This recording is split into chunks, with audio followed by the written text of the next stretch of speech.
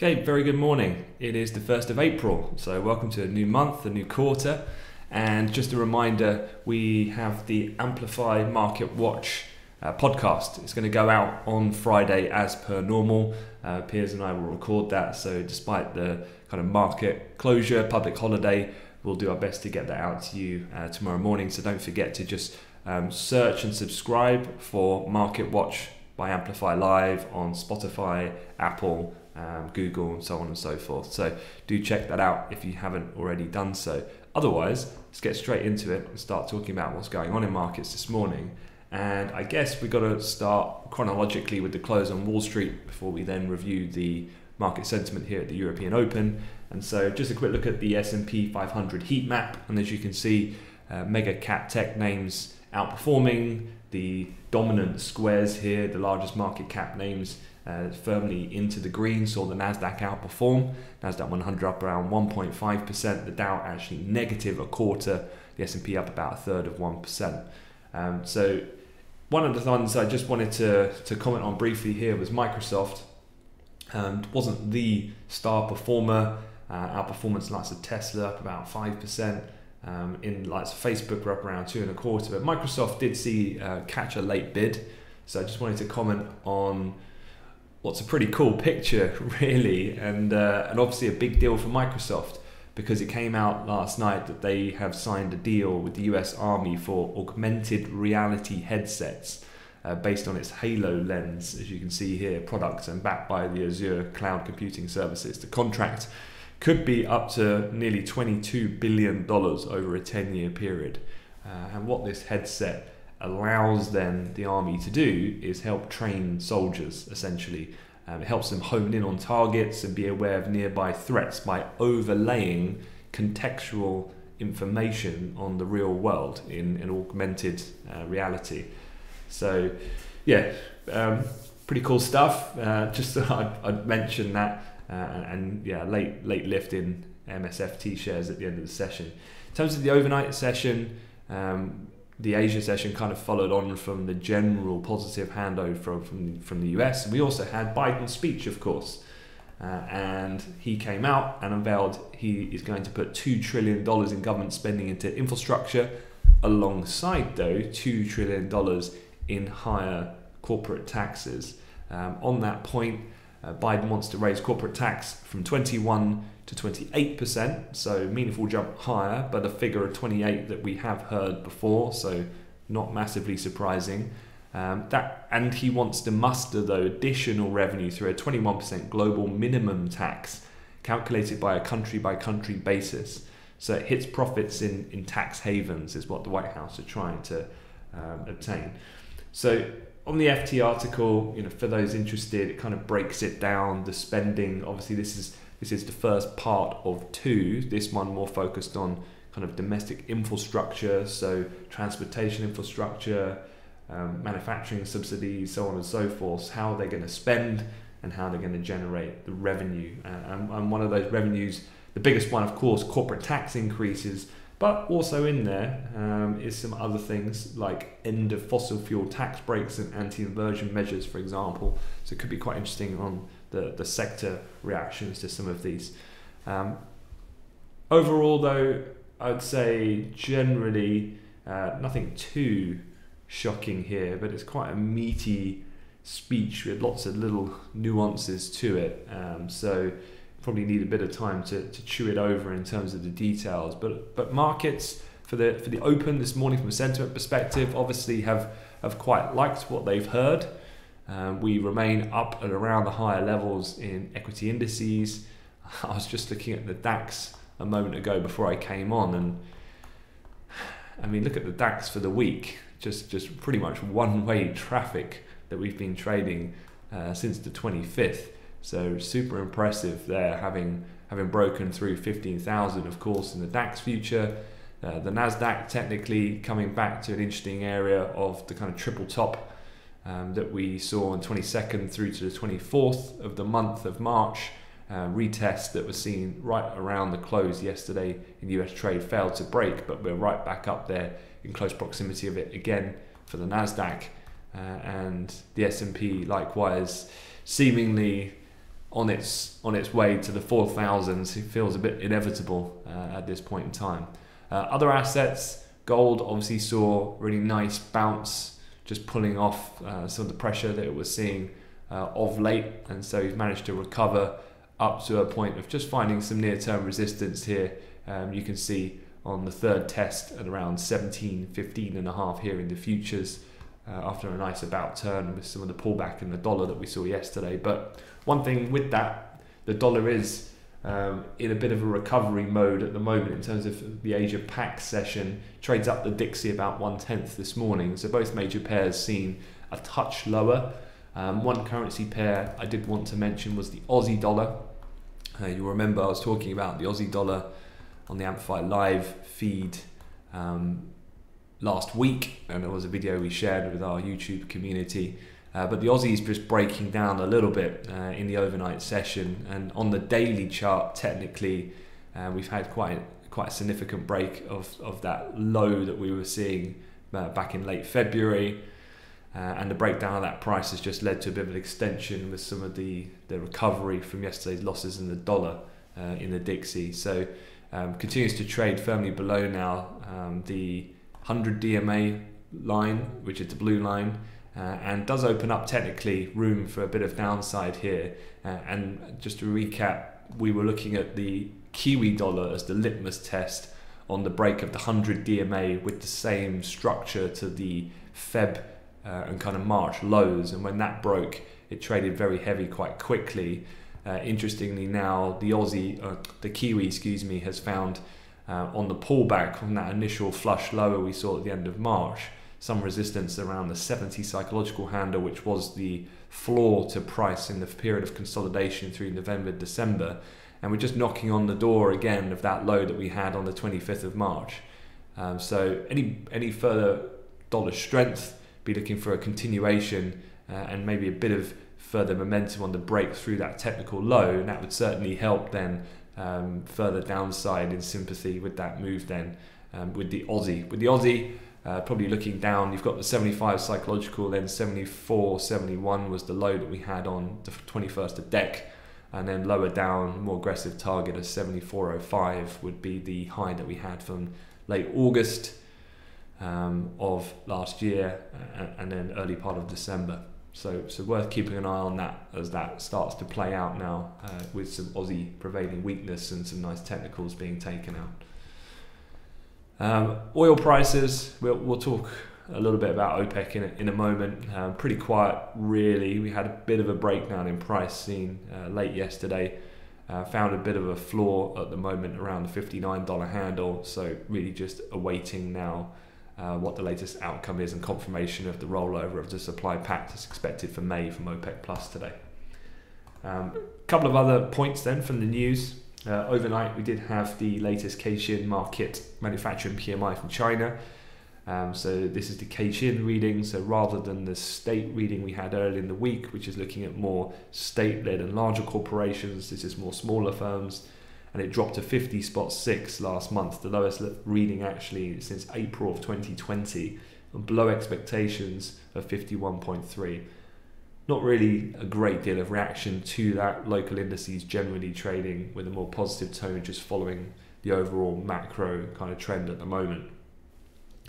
The other thing you might have read about is that France are heading into a month-long lockdown. It was announced by President Macron last night.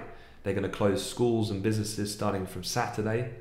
Italy has joined Germany as well, extending their partial shutdowns well into April, with Draghi saying that current restrictions and movement on business openings in high-risk areas will remain in place until the end of April. I was just having a look at, there's a really fantastic website for tracking all things COVID, which I'm sure most of you will already be using, but if you're not, it's called Our World in Data. And there is something that they've compiled called a stringency index. And what that basically is a composite measure based on 9 response indicators, including things like school closures, workplace closures, travel bans, so on and so forth. And from that, it can be rescaled to a value of between 0 and 100. 100 being the most strict restrictions and the most loose being 0. And this is just kind of focusing in the map on Europe. And as you can see here, this is going to obviously become more deeper blue for France as they step up now to a more aggressive restrictions in place for a month. But you can see Italy on the index at 84.26, one of the highest actually in the Eurozone. Greece at 87.96, the UK at 76. So interestingly, overlaying kind of COVID case rates, we've obviously been seeing that re-emerge in the likes of France, Italy, and other places in mainland Europe and Germany. However, the UK's had a relative, by comparison, high level of stringency index ranking, if you like, compared to its European peers, irrespective of the fact that COVID cases have remained fairly low in comparative terms. So just goes to show the quite stark difference there in strategy at the moment. But obviously the UK has to face a slightly different challenge now with the restrictions on some of the Astra drugs, given that consignment in India and what's happening as well going on with the EU. And on that point, the EU are remaining pretty firm at the moment of their stance. A senior Brussels policymaker last night basically sought to quash any British hopes of attaining AstraZeneca vaccines manufactured in mainland Europe, saying 0 jabs will be shipped across the channel if the company failed to meet its commitments in the bloc. Had a really good chat with Mike in our Amplify Live community in a session we recorded yesterday, and quite key then at the moment. AstraZeneca the UK are pretty much going to put new first jabs on halt for the month of April as they look to use their Pfizer supply in order to enact then the second round of shots for those who've already received their first dose, given that they'll be hitting that 12-month or 12-week kind of marker. And at the moment, what we're on the lookout for is the Indian manufacturing firm Serum, and whether the UK government, I guess, in some shape or form can break some kind of deal with them in order to then release then further consignments of that 5 million or so Astra vaccines that have been pent up. Very much so that the EU are unlikely to really play too many games around the Pfizer-BioNTech drug, even though it's manufactured in Europe and exported to the UK. The point is that certain ingredients in that process are derived from the UK, namely in Yorkshire, and so they would not want any retaliatory effect on what ultimately is Europe's key drug, which is that Pfizer-BioNTech one. So yeah, something to just be aware of. The other drug news came out in the New York Times actually just a few hours ago, and is about Johnson & Johnson's vaccine, which really is still to hit the market, but they have reportedly hit a delay due to a factory mix-up, which has ruined apparently around 15 million doses. So worth being aware of that for the US in particular, where a lot of their focus is going to be in terms of deployment of the early phase of manufacturing for J&J's vaccine. They have said they're still on target, shouldn't impede that. It was just one batch that's been affected because of a manufacturing issue that was experienced at the time. Okay, looking at the day ahead, what have we got? So just skipping over the Asia session, with that now concluded. Moving over to the European morning, you do get the manufacturing PMI numbers for the Eurozone and the UK, but these are March final readings, not expecting too much there. Going into the afternoon, the build-up for non-farms tomorrow, despite Good Friday closures, continues, so we get weekly jobless claims. We are expecting jobless claims to come in at 680 against 684, and so what does jobless claims look like? Well, you'll remember down here on the far right hand side, last week we printed at 684 in fact for jobless claims. It was the lowest level since the pandemic hit the labour market in March 2020 last week, and we are actually looking for further gradual improvement in the job situation, so therefore net a slightly lower jobless figure today. In the short term, claims are expected to continue to decrease. The kind of passage of the relief stimulus from the Biden government in early March and several states easing their coronavirus-induced restrictions should lead to, in combination with a rapid pace of vaccinations, further people going into employment, I guess the thing we're yet to determine is that impeded at all by the slight uptick we've had in the last fortnight of US COVID cases and the recommendation for the president in order to be a little bit more cautious about the speed of that reopening process.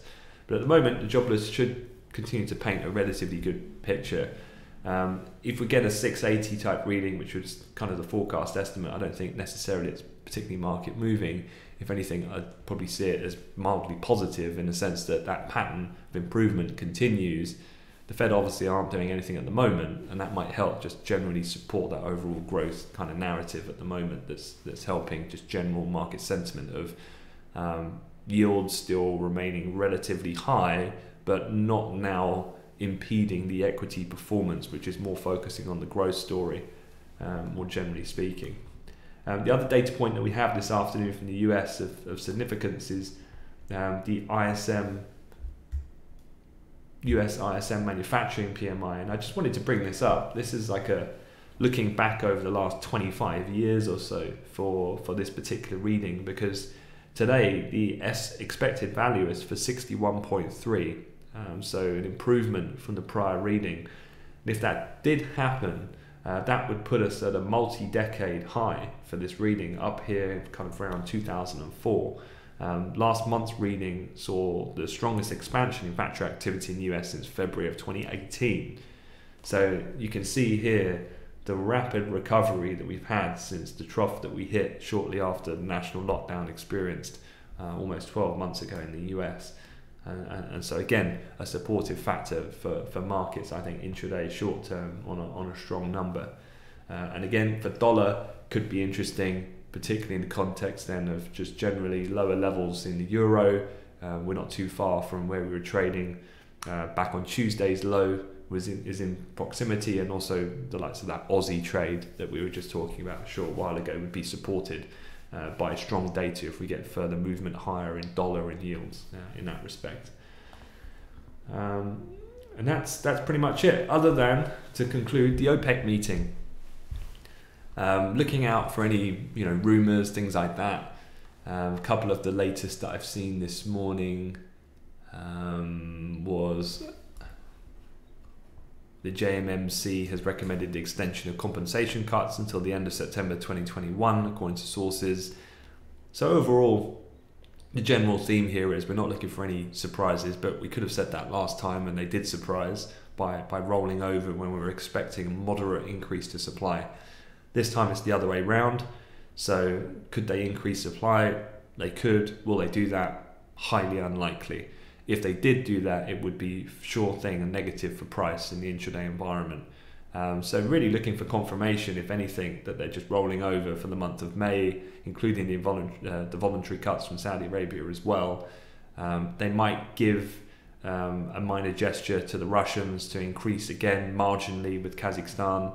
I wouldn't read really too much into that. Those levels are fairly insignificant to that degree comparative to the actual supply across OPEC plus. So yeah, could well be supportive of price, I guess, on the confirmation, perhaps a little bit of relief, but also if we get strong data, low jobless, high ISM, that might help as well, the kind of growth view, and subsequently lift oil on the demand kind of side of things in the short term kind of sentiment basis. But that's it. So again, don't forget to check out the podcast. Literally just jump on Spotify, hit the follow button, and then it will just update automatically when we launch or release the next episode on Friday morning. Cool. All right. I will see the guys in the Amplify Live community in the Discord room. Otherwise, for everyone else on YouTube, hit that like button and subscribe to the channel. Very much appreciate it. Have a fantastic long weekend for Easter. Take care, and I'll catch you later. Thanks very much.